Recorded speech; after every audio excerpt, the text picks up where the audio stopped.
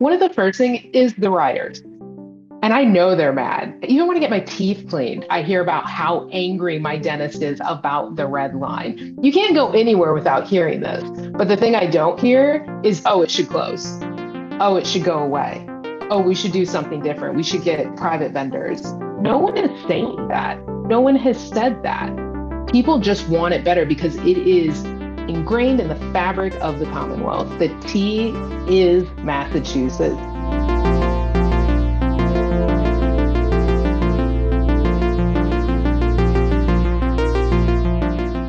Good afternoon, I'm Bob Seay. I cover transportation for GBH News, and as you can see, we've titled today's program, Teeing Up the Future of the T. Following a year of collisions, derailments, and safety-related incidents, the Federal Transit Administration completed a 4-month-long investigation into safety practices at the T, and in August released a 90-page report. That report revealed many problems plaguing the MBTA, from failing to maintain its aging infrastructure to not effectively responding to safety issues that had been noted in the past. It issued a series of directives detailing what problems were found and requiring the T to come up with plans to address them. The report, in a sense, creates a roadmap for the T's future. Well, what lies ahead and what changes can we expect? Well, today we have with us a panel of 4 experts to help us answer those questions. We welcome Senator Brendan Crighton, born and raised in Lynn, and state senator since 2018. He's now the Senate chair of the legislature's Joint Transportation Committee. Monica Tibbits-Nutt is the executive director of the 128 Business Council, and Monica has served on MassDOT's board of directors, and she was the vice chair of the Fiscal Management and Control Board that oversaw the MBTA from 2015 to 2021. Brian Kane is executive director of the MBTA Advisory Board, representing the 150-plus communities served by the MBTA. Kane spent 8 years at the MBTA in many capacities, including manager of operating budget, and was on the senior staff of several MBTA general managers. And Collique Williams is the senior organizer at Community Labor United. He advocates for more accessible transportation for youth and working class families. Welcome to all of you. Also, Josh Ostroff, Interim Director of the Transportation for Massachusetts Coalition, is co-moderating this panel. Josh has actively worked with us to shape this discussion, and he will be receiving questions from the audience. Josh, a few words from you before starting the conversation. Thank you so much, Bob. Pleased to be with you today, and as always, to partner with WGBH Forum to cover important topics around transportation. Transportation for Massachusetts is a statewide advocacy coalition. We're working with 100 members and partners across the state for a more just and sustainable transportation network that will better serve everybody that lives here today and for years to come. I want to extend my thanks to our panelists today and to all who are watching today or on recorded video. Thank you so much to all, and looking forward to a great discussion. Well, thank you, Josh. As we mentioned, the FTA report was kind of unprecedented. Only the second time that agency has conducted an investigation of a transit system. And it was pretty exhaustive in terms of its examination. And what it provides in its final report with a whole series of directives, as I mentioned, is a roadmap and for rebuilding the T, and especially the public's confidence in it. I'd like to ask our guests one at a time how you see that roadmap and what changes do you think need to happen at the T to make it a better and safer system. Let's start with you, Senator Crighton. Thank you, Bob, and I appreciate the opportunity to be on here with such a great group, really talented experts in the transportation field. I feel a little inadequate here, but I'll do my best. The report obviously highlights some very important steps the T needs to take. It also echoes a lot of what was already reviewed back when Monica was the vice chair of the Fiscal Management Control Board, and they had issued what some call the LaHood report or a safety, the 2019 safety report into the T. And, both reports really highlight staffing as a very, an area where the T has been lacking, both filling positions and in recruiting folks, and the hiring process certainly has been broken for quite some time. Also, the shift from operation to capital in terms of how they focus resources. But for me, the most glaring issue raised has been the poor communication at the T, and I think that's the way the T communicates, with its partners in government, whether within MassDOT or within a self-sustaining organization, with the legislature, but also how it communicates with the public. And I think more importantly, internally, when you have folks on the ground level doing the work that are responsible for keeping the system up and running, feeling like they can't raise these issues to higher ups, feeling like there could be retaliation or that they could just be ignored, and having been ignored, kind of giving up on sounding the alarm. And for me, that was a key concern. Has been a great deal of focus that we've had during our Transportation Committee's oversight hearings. But obviously a huge issue, not going to be solved overnight, but look forward to working with all of our partners in government and outside to get this right. Thank you for the question, Bob. And Senator, before we proceed, I want to give you a chance to respond. There was a Commonwealth magazine article about one of the podcasts, the Codcast they did with you and your House counterpart, Representative William Strauss. And in it, it suggested that you said there will be new money for the T, but it has to be accompanied by a change in leadership at the Transit Authority. The MBTA needs new leaders to move forward. You said that didn't accurately characterize what you're feeling. Yeah, and I don't mean to say Commonwealth got it wrong by any means. They're a great organization we work with regularly, and Bruce does a great job. My message isn't a change in leadership is needed. That's going to happen naturally as we transition to a new administration. I am committed to working with the current leadership at the T, at MassDOT, and within this administration, because there are key issues we need to focus on right now and tackle on, and to maintain levels of service, to create better safety outcomes. So yeah, I don't want to say they got it wrong. I very well could have misspoke or misled them to think that, but I have never called for a change of leadership within this T. There's a new administration coming in. I will leave that up to our next governor, but we will continue to work with them. Okay, I just wanted to give you a chance to clarify that. Thank you. Monica, you were, of course, on the Fiscal Management and Control Board for its entire existence, 6 years, and you were there in 2019 when the so-called Ray LaHood report was issued on safety problems at the T. And the FTA noted that not a lot was done to respond to that report since 2019. Can you tell us what happened and why there wasn't the response? I mean, it's incredibly complicated, but I will try and summarize it. I think many of the things that the FMCB had identified, and many of the things that a lot of experts we had worked with had identified, we put together a lot of steps, but they're very difficult. And I think the FTA report really reiterates that. And I think it really comes down to it's a cultural issue. I think that encompasses communication. I think that encompasses the employees' feeling about working at the agency. And I think it's that culture that we struggled the most to take on, because it wasn't just with the existing leadership. This has been going on for decades. And so I think being able to not shift that culture in the amount of time that the FMCB had, I think made addressing a lot of those items that we had identified in the 2019 safety report virtually impossible. I think it's going to take a restructuring of the organization. I think it's going to take significant hires and the right hires. And then I do think it's going to be really looking at this organizational chart and really looking at the accountability. This is something I think the FMCB, we probably discuss every other week, talking about the accountability, talking about the structure. And I think personally, really looking at the frontline employees, using that knowledge, but creating an environment that is safe for them to actually engage with leadership. Because if you can't get the frontline employees, you can't get the middle management to feel that they can actually communicate the issues on the system, communicate to leadership what is actually going on, it is going to be impossible to address really many of the directives that the FTA has laid out. But I have to say, for me personally, in those 6 years, that was the most frustrating part of it. And probably what I consider my biggest failure was not being able to start that cultural shift. and be able to see that through with the amount of time that we had had.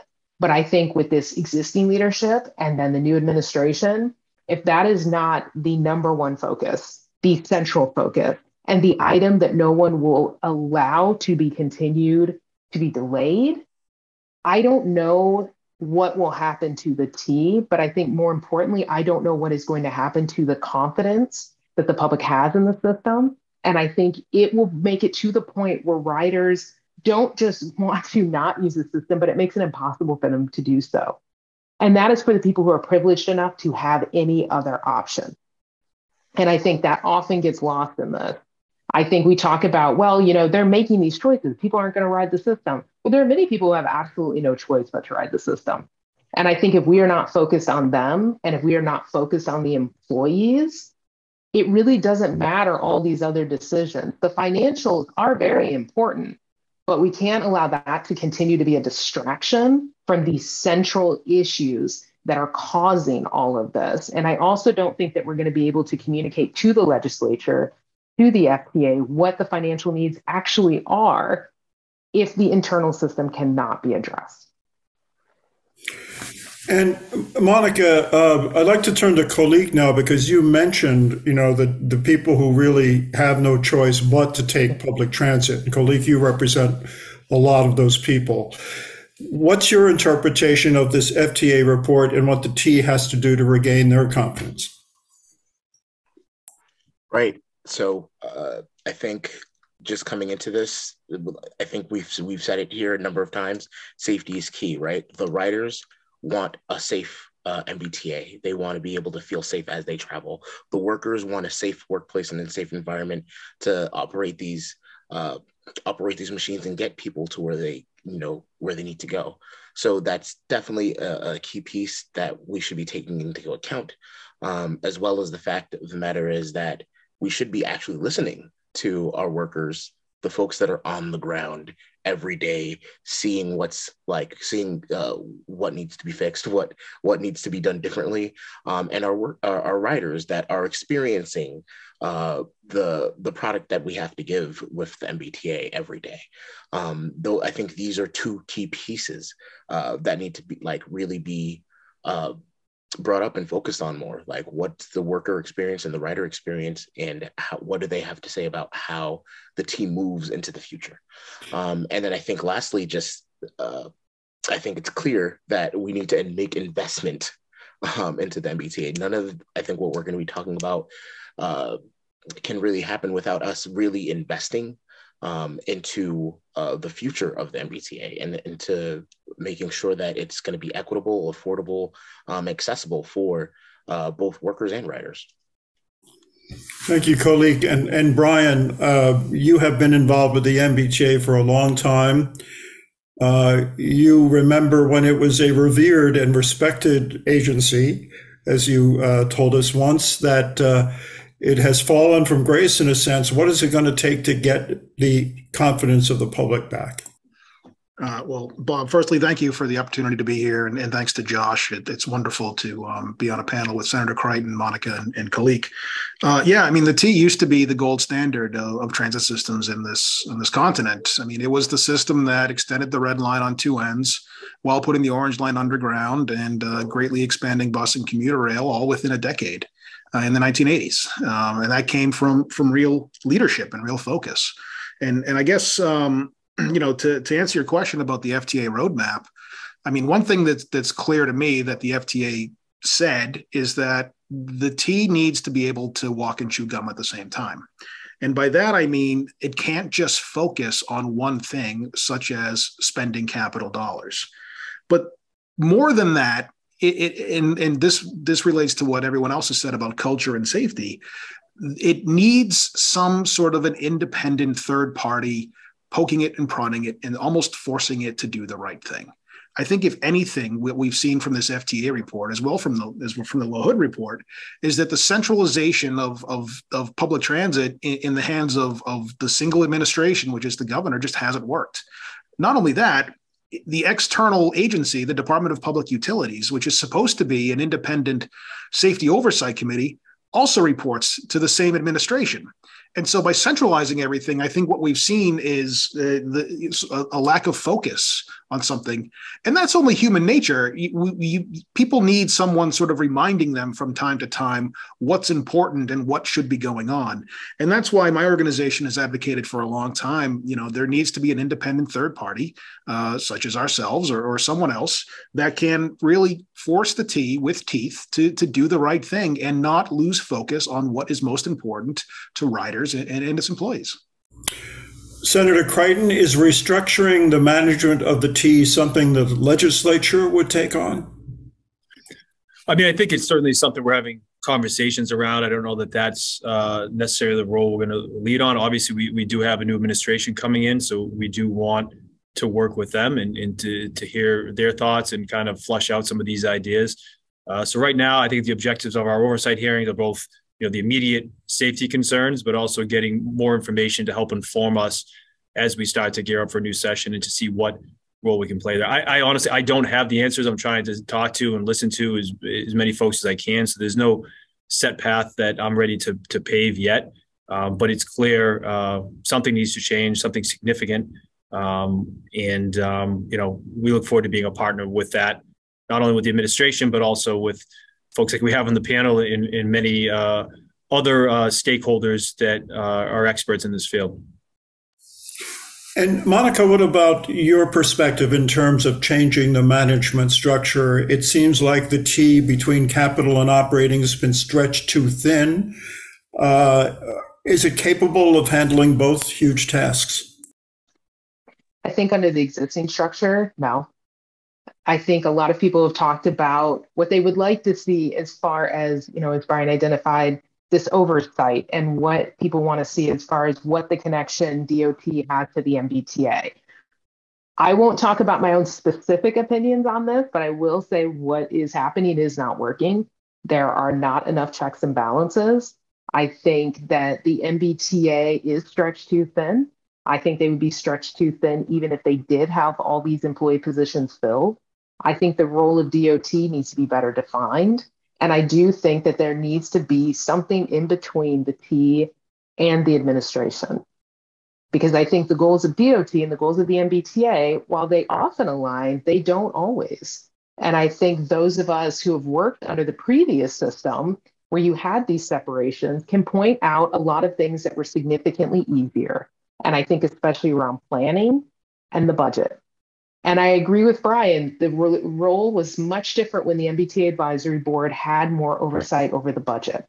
And I think we need to really look at, this was an experiment that has been going on for quite some time. I think we've identified the things that clearly don't work. I think the disagreement is over what changes would be made, but changes do need to be made. And I think in the FTA report, it also identifies a lot of those central issues. And so my hope would be that the new administration really looks at this and really looks at how are these roles structured? How are the shared services structured? And are we going to be able to meet any of these goals that the FTA has laid out if we continue to have this structure of accountability without checks and balances?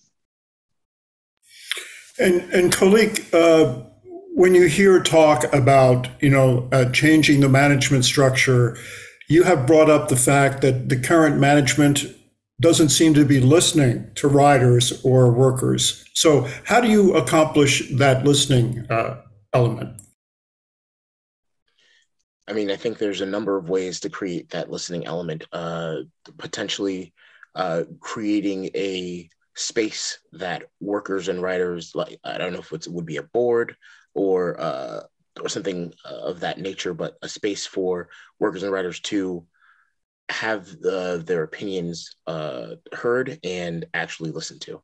It would be different than going to board meetings, which our membership has often gone to and made numerous amounts of public comment, but someplace where there's an advisory board of workers and riders that can be we hear what you want to do.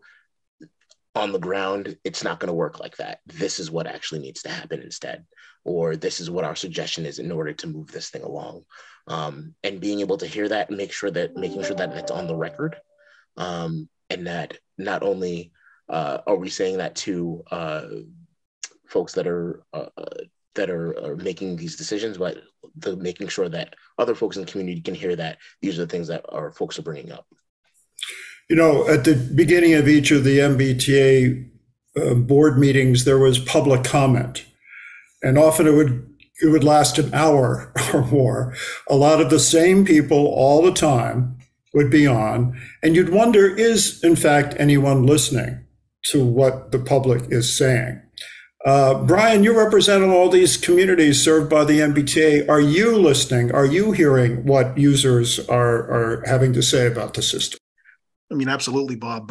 My members are mayors and select board chairs from cities and towns from across eastern and central Massachusetts, and I think Senator Crighton will agree that it's often their local representatives, their mayors, their reps, their senators that get stopped and asked about T issues, even though there is not always direct ability to make those changes. These are the folks that hear it. So my members often tell me that they're hearing about complaints or issues all the time. Things like rusty stations on commuter rail, things like trash, dirty subway stations, bad lighting, safety issues. If people don't feel safe on the system, they're not going to take it. So it's also a ridership and a retention issue. But yeah, I mean, we hear all the time from folks, what's wrong with the T.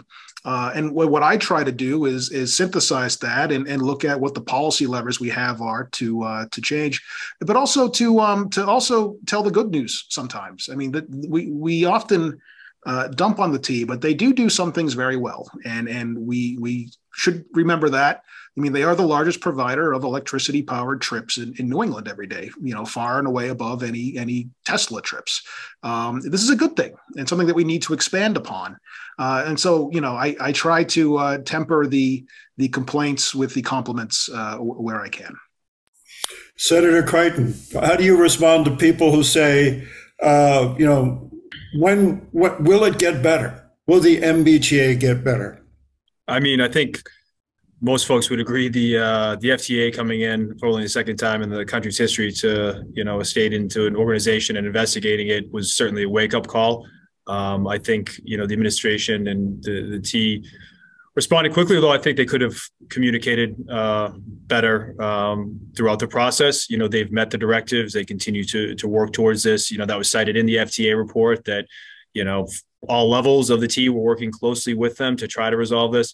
I think we can address these issues. I'm glad that the administration has finally said, yes, we could use more resources, because myself, previous chairs, previous legislators, my old boss, Tom McGee, everyone has asked, time and time again, what more do you need to have a safe and reliable system, and also to have the system our riders deserve, or our public deserves.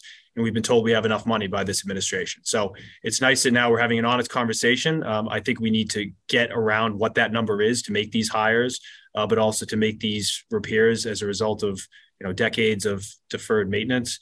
So it's hard not to do transportation ponds. I think we're on the right track to resolving some of these, but it's going to take a lot more, and something we're not going to solve overnight. So we really need to roll up our sleeves and have difficult conversations also around revenue, which is going to need to be a part of the conversation. I sat in this morning on the Audit and Finance Committee meeting where they reviewed means-tested fares and free fares and what it may cost the T to do that. And we're talking, anywhere from 40 million to over $130 million for means-tested fares alone, and even more for free fares. But there is a lot of momentum toward making transit more affordable, which means possibly less fare revenue. So what about resolving that apparent conflict? Monica, do you have any thoughts about that? I mean, it's tough. Equity is an incredibly important part of transit. And I think especially here, we're a very segregated, very inequitable region. And we all know that. And, as Collique has pointed out many times, the people who are being punished the most are the ones who have to use this system. And I think the thing I've always found frustrating is many people will talk about, well, it's not that expensive. It's not that much money, but it actually is. And I think especially when you talk about what the impact that money is on a family, on buying your kid food. These are real numbers. And that's before you even talk about the commuter rail. So I don't know what the answer is. I don't know if free fares are the answer. I think that a lot of communities, a lot of organizations, and a lot of elected officials have made a very solid argument that it is.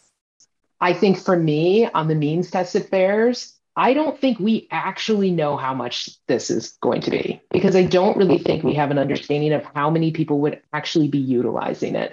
What I would like to see is a pilot. I have been pushing for a pilot on means tested fares. It feels like since the beginning of time. And I think if we can't do a pilot, we're never going to be able to answer this question. And I think when you throw out numbers that are massive, it makes it very easy for an agency to just be like, oh no, we can't do that because we can't afford it. Except we don't actually know what that number is on means tested fares. I think on free fares, it's a tad easier to put that number together. But if you look around the country and you look at how many agencies have had means tested fares for so incredibly long, and they started with the pilots, they put those numbers together, and they actually put together a budget that could account for that. I think that's what we need to do.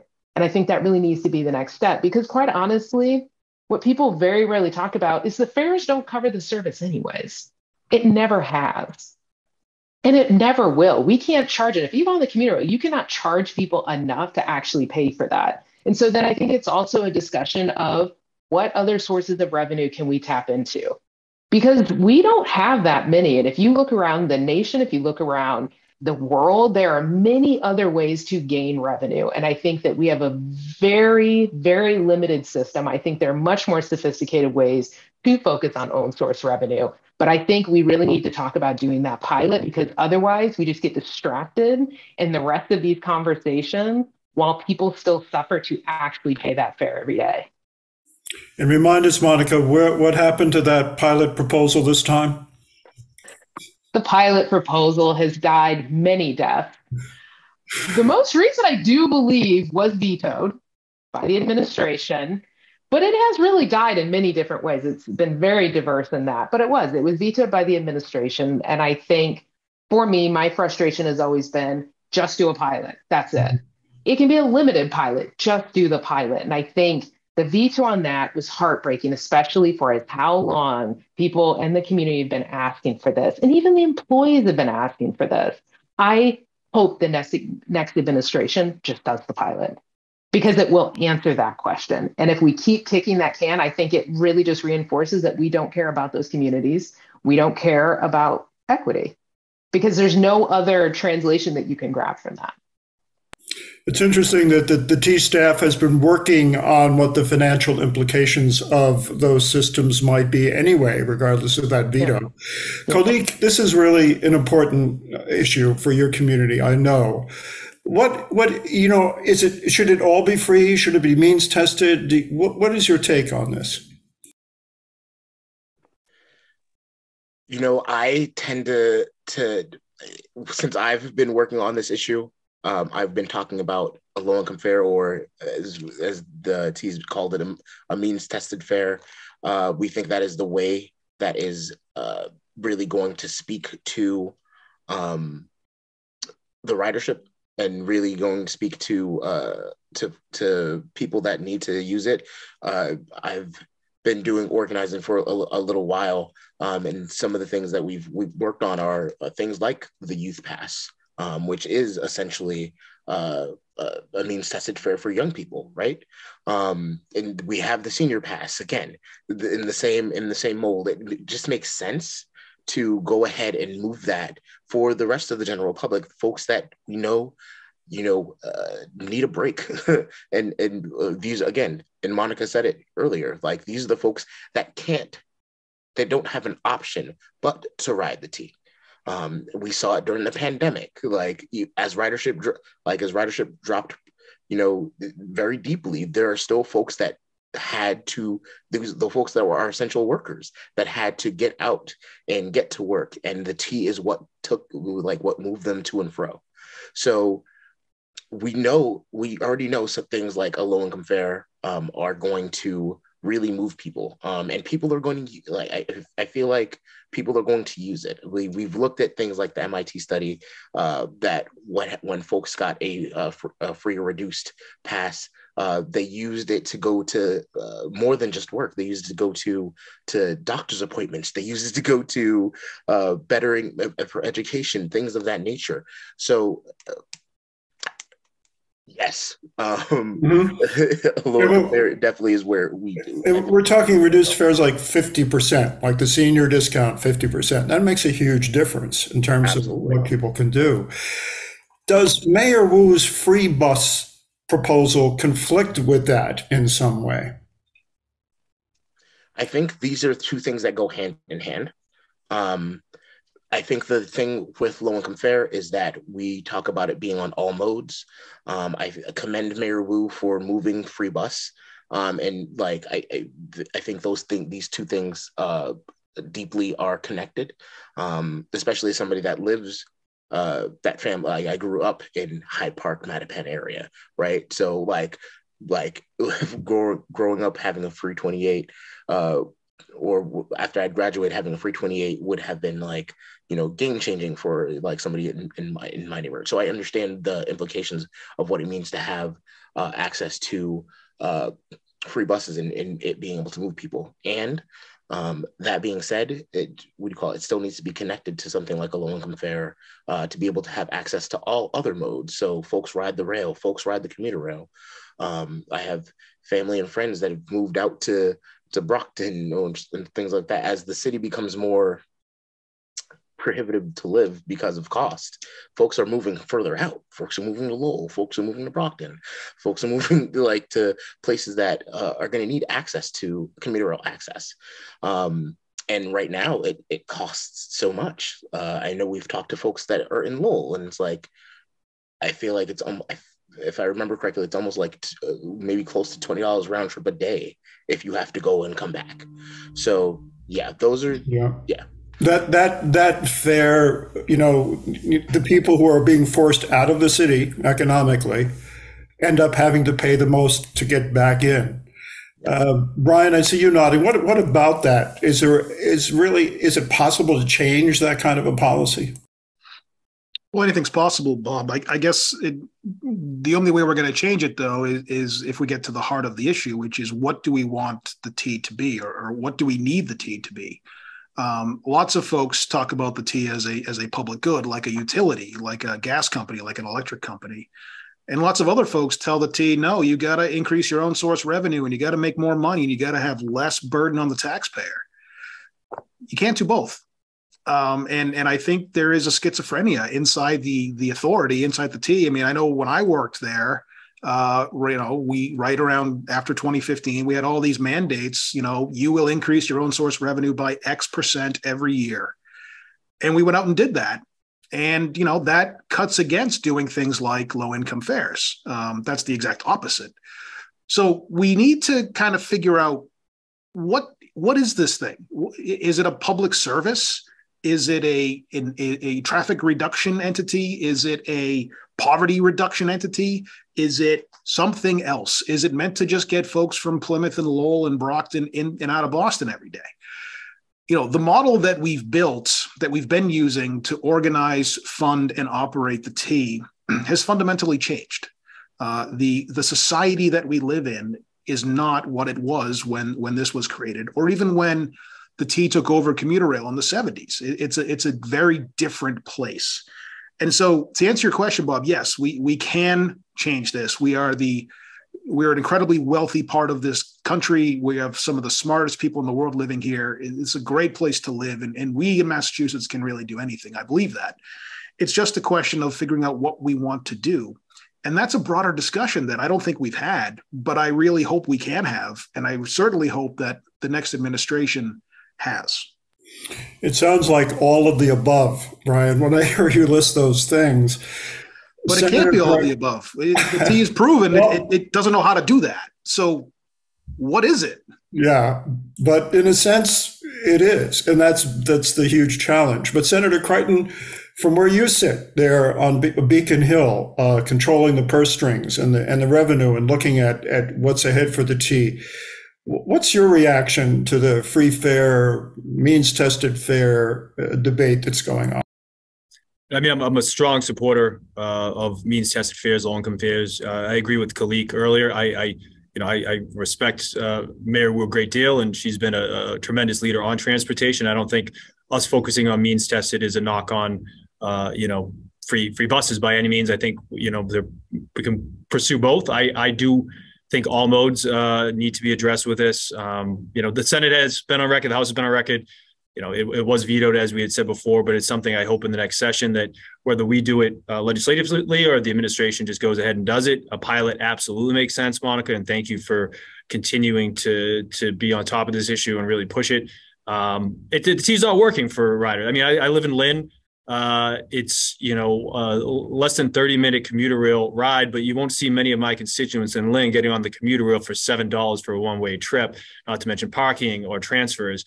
And that's the case across the system. And even as you go to lower fare modes, it's still hurting these families that can't get there. And I think I do look at it as for the greater good. Whether or not you use the T, you benefit from a robust T that is getting people off the roads. That's, getting people to where they need to go for the economy. I mean, it serves a greater good. And, I'm committed to, pushing this from our end on the Transportation Committee. But I know many of my colleagues feel the same way. We're operating, under a system that is no longer relevant. When you think of, commuting patterns generally, and this, idea around the 9 to 5, commuter rail from the suburbs, like we're going to, just have, it's catered to an economy of the past, and it really needs to shift. So I'm going to strongly support, whether it's regional rail or electrification, which, gets us there to a better price point, reduces carbon emissions, increases frequency, but also for other modes to make sure that every resident can get where they need to go. It benefits everybody. Hard to get there, though, which, again, means a hard conversation around revenue. And Senator, wasn't there a time when you could take the commuter rail for $2.40 from Lynn for a while? Oh, yeah. So, yeah, I mean, we've had occasional pilots here and there. Well, what happened to that pilot? Did it work? It should have just changed it for good. Yeah. I mean, unfortunately, a pilot, I think, is a right direction generally, but when you're doing it last minute because of a pandemic or, some money just appeared and you don't advertise it, like changing commuter patterns, I think, is a difficult thing for folks. So it doesn't happen overnight. Any pilot that's done, I want to make sure it's done in a way that all residents are informed of its benefits, that we're doing a great job to get the message out there and make sure that it's, an accessible and worthwhile pilot with a robust schedule. There's a lot of variables that need to be taken in consideration. Unfortunately, sometimes we saw that with the ferry in Lynn, we've seen it with the commuter rail. It's not always necessarily the best approach that's been taken. Well, certainly that $2.40 fare would increase ridership if given enough time and people realized the convenience. I'd like to bring up probably what was the highest priority item on the FTA report, so important that in June they issued 4 directives, and the very first one was deferred maintenance, which we're all familiar with. So the reaction was to shut down the Orange Line for 30 days, with the promise that service would be, faster and more convenient and better when it was all over. Frankly, it hasn't turned out that way. People are wondering, why is it still so slow? And it seems like there is a misstep on the T and I think Steve Poftak, the general manager, even admitted maybe I was leading people to believe that service would be faster when this was done. The fact that it isn't, that really gets to the core of, do people trust the T? Can they trust what the T has to say? So let me start. Monica, what about that issue of trust? Yeah, it goes back to what the senator said. It's a communication. If they knew that it wasn't going to speed it up, then be very clear. I feel like, quite honestly, the public does not get enough credit for their patience. If you're honest to them, they hate being lied to. Just be honest. If you need to shut it down for 90 days for the service to be better, fine. But tell them exactly what's going to happen. Don't guess. Don't hope. Just be clear and be sure. And I think a lot of these shutdowns are going to have to happen. And I think it's the thing people don't want to talk about. They're going to have to happen. You can either schedule them, work with the public, work with the communities to schedule them reasonably, or they can happen unexpectedly and destroy everyone's commute. But I think on the Orange Line, if you knew it wasn't going to be able to do that, or even it wasn't going to be able to do that, just be honest. And I think that is the thing that the agency struggles with. I don't think in a lot of ways they're intentionally trying to deceive the public. I think sometimes they're very optimistic about the matter. But in transportation, we can't just be optimistic. We can't make an educated guess. You have to be sure. It is much better to over-deliver than to continuously under-deliver. I hope the agency learned a lesson from this one, especially since many more are going to have to come. But if they cannot start just being very clear, this is what's going to happen, even if nothing's going to come of it other than the fact that it will be safer. Like, you may not be like, oh, it's a smoother ride, or I got there faster, but it's like, no, you are now safer on this system. The public can accept that. When the public feels like you are constantly lying to them, constantly asking more than is reasonable, it's never going to get better. That relationship will never get better. And I think giving more respect to the community, but also giving them a bit more credit for what they have been willing to put up with. That's a really good point, Monica, because I think a lot of us who covered the shutdown were really kind of surprised at how willing the public was to go along with it. Yep. And, realizing that if the end result was going to be better service, we understand that you have to shut it down to fix it. And I think they kind of blew that, advantage and credibility they had briefly there. Yeah. Collique, what about, do people in the community feel that they're being lied to by the T? Folks are disappointed, to say the least. We recently held a forum around transportation and folks being able to share stories about,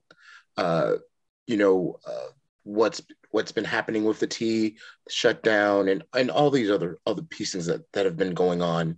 And I think a point that's there is that we had a group of folks coming from Chelsea, and they were using the MBTA to get there. And due to scheduling and I think a bus not showing up, they were about 20 to 30 minutes late to the actual event that's talking about what issue folks are having with the T, right? It's indicative of the relationship that we folks at the end that get serviced by the MBTA are having.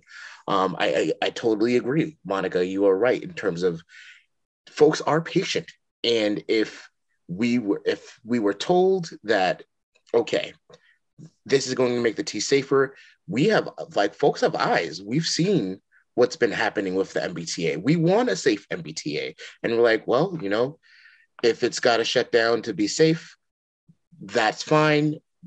Let's have a discussion about it. Don't rush this piece and just go ahead and tell us you're doing it and then just go ahead and do it without having folks properly able to figure out how they're going to be able to get to work, how they're going to get their students to school, how students, when school is starting, how they're supposed to get to school. I would have been totally devastated as a kid growing up in Boston that went to John D. O'Brien, coming from Hyde Park, trying to figure out how. It was like, okay, this is going to be a little bit difficult. So I think the piece there, that there needs to be more communication, right? They need to be able to trust. The T needs to trust the ridership as much as we give them the patience to make things better.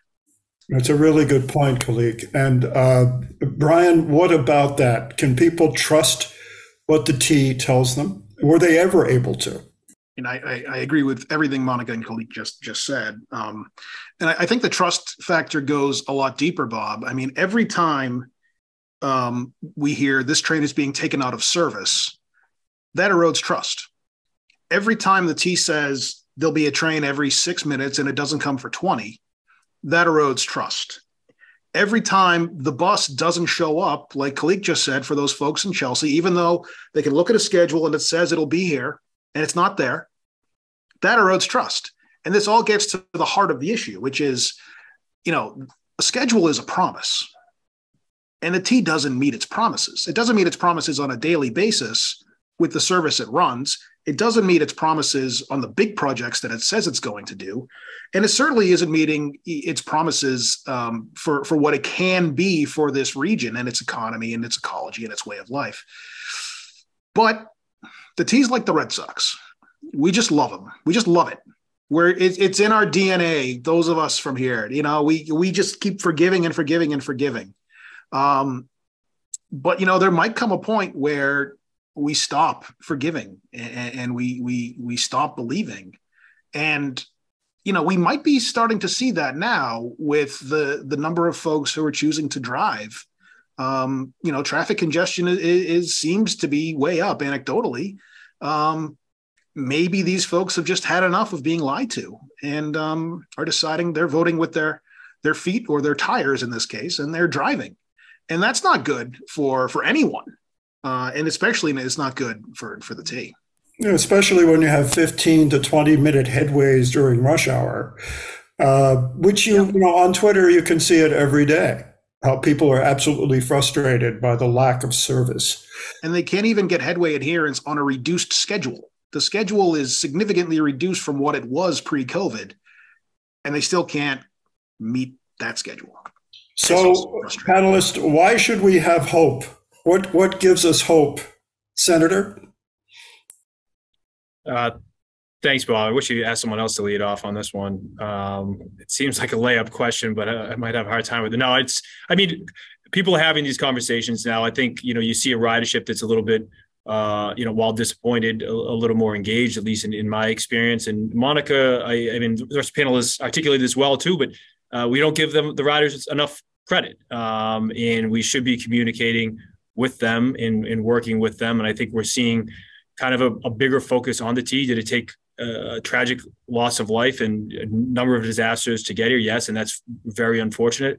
But I think with leadership, with someone that can, you know, come in, or, you know, with an organization and folks that can come in and, again, be honest with their fellow stakeholders in government and with the public and say, here's what we need to get done. And I think we can fix this. I think it's going to take some time, and it's going to take some pain, and it's going to take some hard conversations. But, you know, I like Brian's Red Sox analogy, though.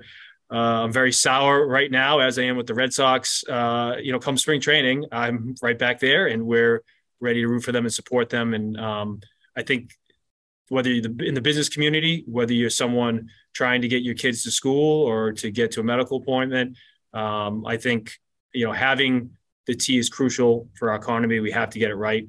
It's funny, I was out in Western Massachusetts, you know, doing some transportation tours out there in the Berkshires, and the amount I've complained about my district's access to transit and public transportation, where we have a bus line, a commuter rail line, you know, a subway not that far away in Revere. And then I go out there and it's, you know, a desert for the most part in terms of public transit. I realize how crucial, you know, the T is, and how we are lucky to have them here, though obviously we want them functioning at a much higher level. So it's a public good that we need to invest in, and we need to fix for the entire community, not just the T rider. One of the things people said they learned during the Orange Line shutdown was how vital that line is, how much that had to do with coping with the absence of it. And I think another thing people have to realize is, and we've all suggested this is the beginning of a very long journey. And it's not going to happen quickly. And I worry that the public won't have the patience to see it through. What about that? Are we, you know, Brian, you talk about a golden age of the T, and we wish we could return to that. But what, you know, is it possible to get back to a situation where people really respect the T and use it, or are we kind of stuck here for quite a while? It's not going to get better anytime quickly. I foresee major significant shutdowns annually for a long time, just because they need access to the system. But yes, I do have hope, Bob. Just like we saw with the Red Sox, to beat an analogy to death, with the right ownership and the right management and the right players, miracles can happen. So it won't be a miracle that the T becomes the system it once was in terms of reliability. And it won't be a miracle that it becomes the envy of the continent again. It's going to take a lot of hard work and a lot of money. Organizations like mine have been warning that bad things like this are going to happen for a very long time, and it's happening. And we didn't get here overnight, and you can't fix 30 years of deferred maintenance in 30 days. So it's going to take some pain. It's going to take some money. It's going to take a lot of time. But yes, I do believe, there will come a day when the T is like a referee is supposed to be in a ball game. They're there, but you ignore them. It just works. And that's the goal. A system that just works without having to think about it. Wouldn't that be nice? Collique, what gives you hope? What gives me hope is, a new administration. We have new leadership that's going to be coming in. And we hope that they will be able to really take some leadership in terms of helping to turn this T around. There's things like a fair share amendment that are coming down the pike with the vote in November. We recently actually we have a report coming out soon about how yes on question 1 will affect the MBTA and safety. So we have that coming out fairly soon, and as well as I think what gives me hope is the idea that if we open up and really work with our labor and really work with our writers, we can actually take this thing and turn it around. The fact of the matter is that I feel like our ridership they'll be forgiving to a point if we prove to them that we understand that things like shutdowns and service changes are going to happen, but we acknowledge that it's going to actually affect them, and we compensate them in the way that they need to be, and making sure that we understand that we're taking a chunk out of your life by doing this. This is what we can do in this interim period. I feel like with a new administration and with new leadership coming in, we have the potential to really step into that. So that's what's giving me hope. And yeah, I would say that. And Monica, you must have hope because you were on the Fiscal Management Control Board for 6 years. What continues to give you hope? I mean, honestly, one of the first things is the riders. And I know they're mad. Even when I get my teeth cleaned, I hear about how angry my dentist is about the red line. You can't go anywhere without hearing this. But the thing I don't hear is, oh, it should close. Oh, it should go away. Oh, we should do something different. We should get private vendors. No one is saying that. No one has said that. People just want it better because it is ingrained in the fabric of the Commonwealth. The T is Massachusetts. It is. It's a huge part of this. And that anger means that people still care. And the other thing is, every time I get on a train, every time I get on a bus and I see that operator, everyone talks about, oh, these 2,000 open positions. We need to get new people. We need to get new people. But no one talks about the thousands of people that show up every single day at awful hours under awful conditions, independent of what the weather's like or what's going on in their life. They show up every day. And they show up because they care. That is the heartbeat of the agency. All of the arguments around the things going on in leadership, administration going on in the legislature, that doesn't talk about the people who are actually the backbone of that system. This will get better. It will be painful, but it will get better because it has no choice but to get better because it's our system. And we won't accept it not getting better. And so I think what people need to do is hang in there. And we need a new administration. We need some leadership restructuring. We need organizational restructuring. But with the FTA report, it's pointing out a lot of this. No one can ignore this anymore. We're here. The reckoning is happening. And I think with the new administration and a new outlook and a new relationship with the communities, with the riders, this can be done because it has no choice but to be. There are people like me who are crazy enough that probably 60 years from now, I will still be complaining about the things that I want to happen, but I will still be complaining in my hundreds as I wait for my bus and get on my train each day. So yes, it will get better. I have nothing but the utmost faith that it will. We just have a few minutes left, and just a general question. As you read the FTA report and what it's recommending, do you think it has its priorities right in terms of what has to be done first? What's the most important thing? What are your thoughts about that? Who would like to go first, Brian? I'll just quickly say yes, because its focus is safety, and safety has to be the top priority. It just has to be, and bringing into light the fact that folks in the Operations Control Center are working 16-hour days and the lack of certifications and all of that basic housekeeping stuff is the job of agencies like the DPU, which I mentioned earlier, and they're just not doing it. So yes, the FTA's priorities are correct in the fact that they are putting safety front and center where it has to be. I understand we have a question from the audience. Josh, are you there? Thank you, Bob. Yes, we've had a question came in that talks about cause for hope. What kinds of transformative projects are we likely to see that would help to inspire riders? These things obviously are a year or more off, but people have asked about red-blue connector or electrification, other projects that might inspire folks. And obviously that's not going to give hope for someone's commute tomorrow, but we, as Monica said, we're here for the long haul. Inspiration for the future. Who would like to talk about that?